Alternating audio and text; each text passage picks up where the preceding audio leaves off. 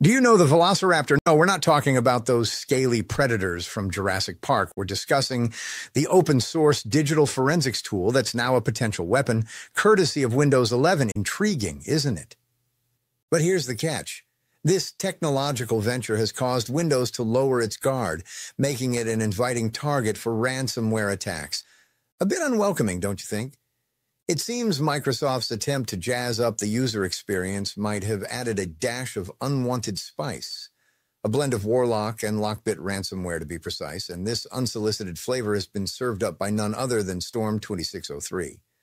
But don't despair. There are ways to guard yourself against these digital hazards.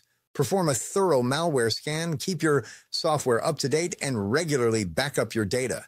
Because remember, in the realm of Windows 11, are you sure? Is more than just a question, it's a necessary precaution. This is Christian from Netrock Custom Cybersecurity and AI Solutions, protecting you from dinosaurs like Windows since 2002. Thanks for watching.